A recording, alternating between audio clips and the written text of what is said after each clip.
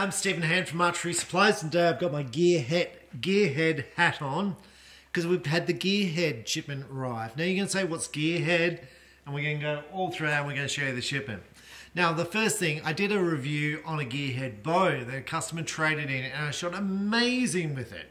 Like this little short thing, and I shot like lights out with it. So after doing that review, one of my friends on Facebook messaged me and said, you need to try out the rest of the bows. So I got in contact with Skip, the owner of the company at Gearhead, and said, look, I need some bows.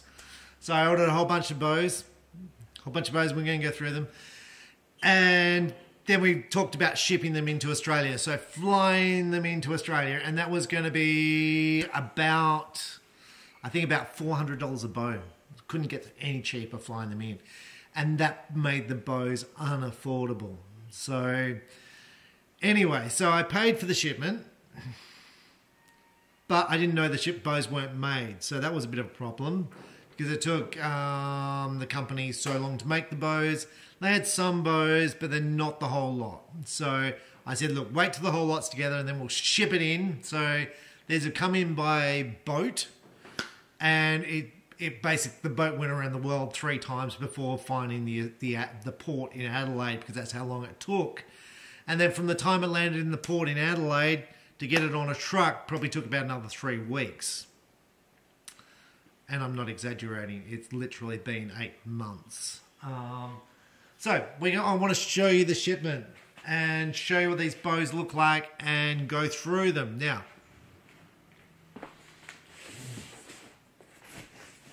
this is a Gearhead box. This is what it looks like. And you think that's awesome because it's got a Gearhead logo on the side so you know what it is. Now, this is the end of the box. It's box 4. What's inside box 4? I've got no idea. It's like a lucky dip. And you think I'm joking. There's the other end. There's that end. No identification at all on the boxes of what these bows are. So you know what that means. I've got to open every single box to find out what's inside. Like, oh, you're killing me. So when a shipment comes in from a company, they normally have the boxes all labeled on the end here, what it is, and I pack it away like that. And when I go and pull it out for a customer, I pull it out because it's all labelled here.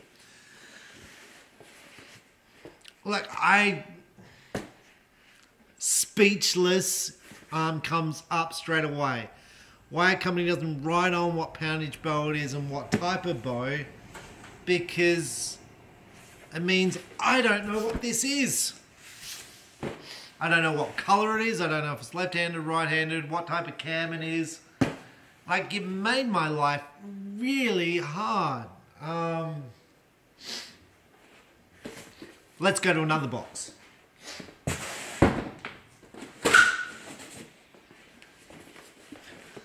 This is box 9. Again, no identification whatsoever what the bow is. Oh, gee, Anyway, let's open the box.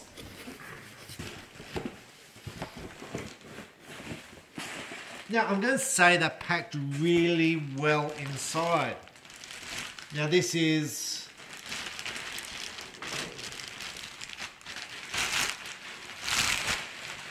So, they come with a catalogue, which is handy because you've already brought a Gearhead bow. I come with a cap, and this is the bow. Now this is similar to the bow I did the review on. Now the limbs are kind of covered in I'm going to say like a foam rubber. Kind of a bit interesting. This is like a cam, like an Elite, like a binary cam system with a 3-track system. Big chunky draw stop. Look at this draw stop here. And it's got big rubber on the outside of it, just there. If I can zoom in. big rubber on the outside. Now with this bow, so the one I did the review on was a draw length specific bow. Bit of a pain. This is a rotating module. It's a little bit more expensive. Yeah, one of the things that's cool, so if you want to go from left-handed to right-handed, move the cable guard from there to there. That's really clever. Anyway, that's whichever one it is. How do I know what it is? It's a Pro 20 because it's got a tag on it. Thank you very much for that. It's adjustable from 25 to 28.5. It weighs 4 pounds, 315 feet, 7-inch brace height because it's all on the tag.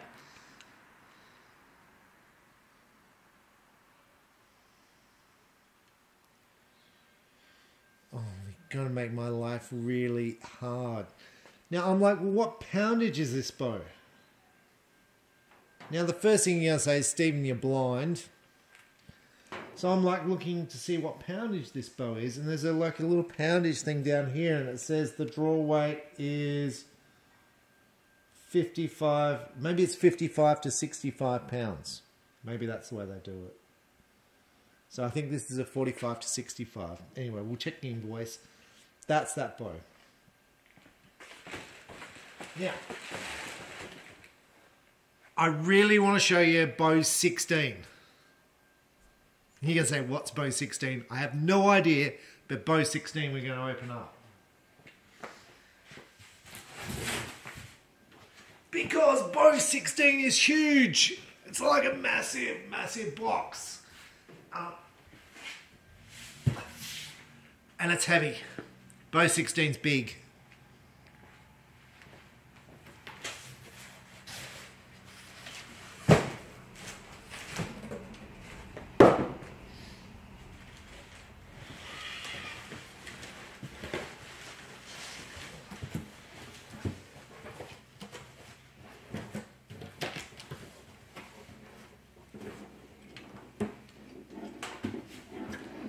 And this is bow 16.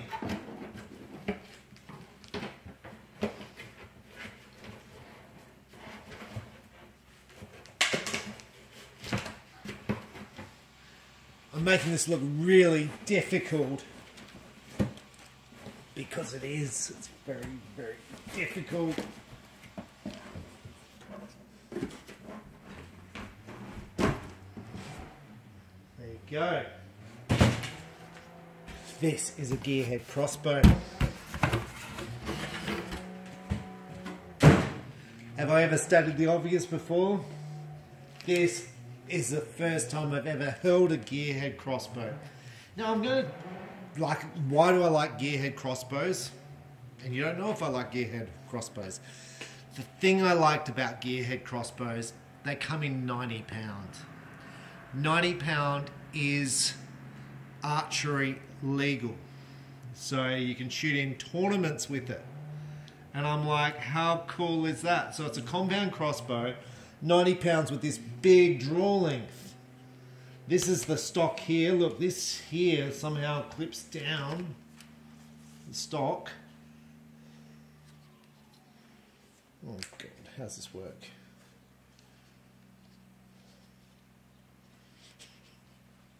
So I reckon this moves down here.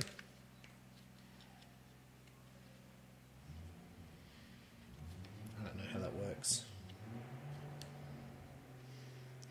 People be like, Stephen, why don't you learn about the product before you do the video? It's because it's like an unboxing thing.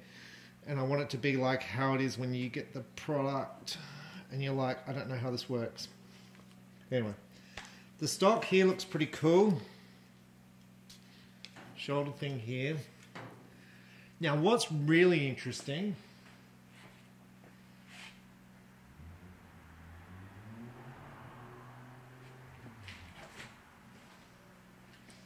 so they've got a checklist here. Main frame components, check. Limb support, blah blah blah. So they've got a whole bunch of things. They've checked the FPS. So they've checked the feet per second, but they haven't actually written it anywhere. That's weird. Square head to rail, arrow rest height adjustment, safety tested. They've got a custom thing to bow is sighted in at 10 yards. That's not ticked and that's not signed. Now this crossbow was built on the 5th month.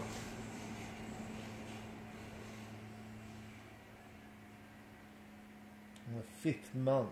So we're in September. So it doesn't seem that bad when you say the 5th month. It's like 4 months to get here. But I paid for it a long time ago. Now it comes with one arrow. That's the arrow there. Now this almost looks like a full-length arrow. It's pretty cool. What's cool about this is it's got a whisker biscuit at the front, so it's more like a bow. And you can see the trigger mechanism is fully exposed. It kind of is pretty cool. So, once again, I'm doing this video straight off the cuff. There's no sight with it. So it's a Piccadilly rail, so you can shoot a scope or some sort of system on here. I'm not sure how that works. So we're going to have to do some research. Now, the other problem with this, which obviously I haven't thought about yet. Okay. So this one, it's got a little tag on it. So this is called a X16. This is 125 pounds. I'm looking for I've definitely ordered a 90-pound one.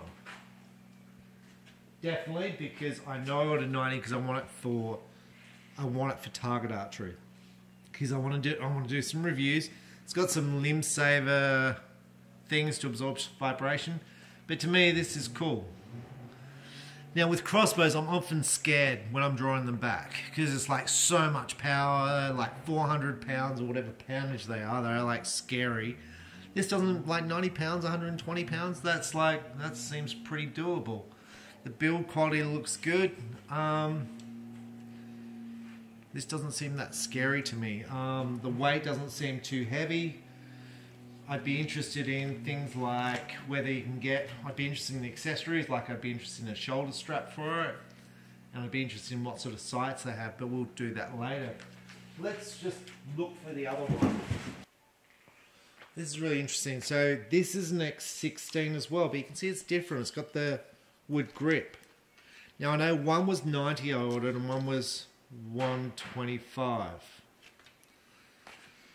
And they both came 125.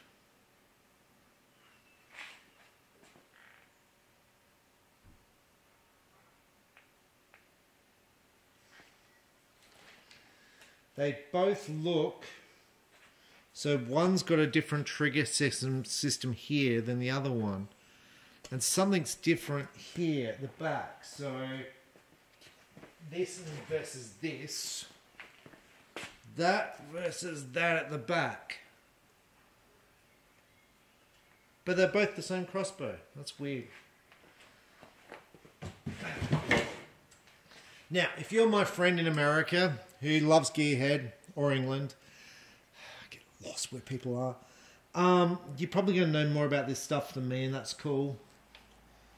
But it's a bugger that one of them's not 90, because I definitely paid for a 90.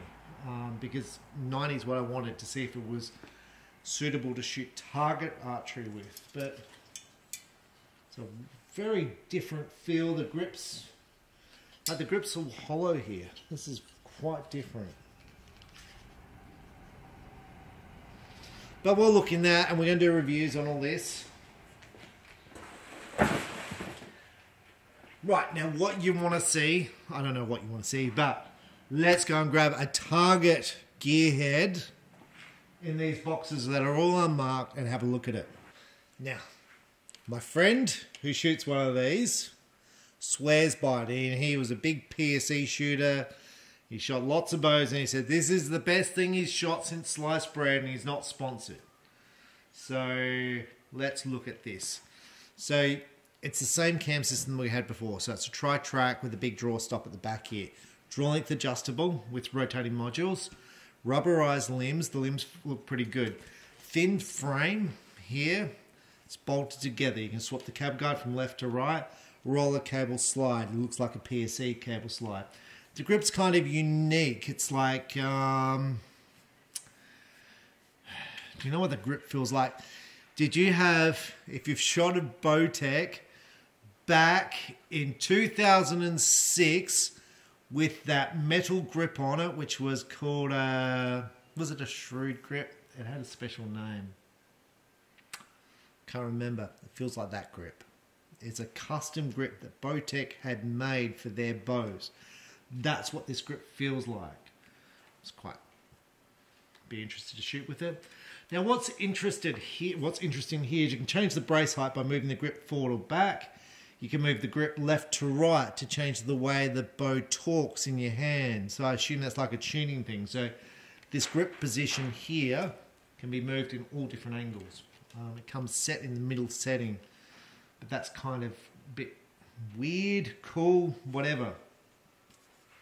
The front stabilizer hole, look at this, so you can change the stabilizer from left to right. That's pretty interesting. Do you know what would have been a good feature? Because this is kind of, it feels to me, this bow, like it feels pretty cool, right? It feels like a bow that you can adjust anything you want in, if that makes sense. That you can kind of build it the way you want it. It would have been cool to have this have like different angles on it. That would have been cool. But you can't. But you can move it left to right, which is, I think that's cool. I don't know why you want it, but it's cool. You might want it to change the feel. The one lower one, same also, left to right. That's cool. So this is the Gearhead 36. The B36 here. Now what was interesting on this bow, because I would have thought I ordered a 60 pound, but this is actually 55 pounds. So I don't know if Gearhead don't make, and I tried to find my original order for the Gearhead and I couldn't find it before doing this video, because I did look through all my emails. Metal limb pockets. You can see how much access you've got on the thread. I would have thought they'd make 60 pound bows. And I thought I ordered some in colours, but obviously not. But I do have a lot of other bows here. We're going to go through them. We're going to do reviews on them. And I'm pretty excited because we had no new bows in lately, although there is a new shipment of Elite, whatever that new Elite bow is called. It's called something like the something or other. I can't remember. It's some sort of targeting name. So there's that coming in. We've got the PSE Omen coming in. Starts with the V. The Elite bow with the V. That's coming. Left Elite factory yesterday. So they'll be here in a week. But we've got all these Gearhead bows. So my summary of Gearhead to skip. It'd be really, really helpful if you put what bow it is on each box. That would make my life so much easier. Even if you do it with a texter, I don't care. Like, just that should be on each box. Like, I don't, like, how do you even ship this stuff? Now, I'm going to say probably on the packing declaration, because each box is numbered. I'm going to say on the packing declaration, it's probably got box 1 is this bow. Because I'm only thinking about this while I do the video. So I'm going to get the packing declaration and I'm going to see if the box numbered represents the bow. Oh, string here, different settings. That was on the other one too. But we're going to go through this when we do the things. This is kind of old school here. Like, I really like that. Like, this is the draw stop. It's got a big edge, so it can't fall off the side that some bows do.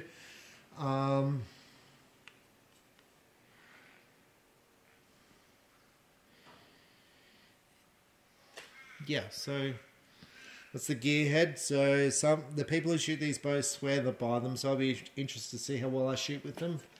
We'll probably do just a basic review that I normally do with all the bows, and then we'll probably do one with a target sort of setup. That's the balance there of it. Very different looking bow. Very, very different. Anyway, I'm Stephen Hand from Archery Supplies. That's the Gearhead shipment.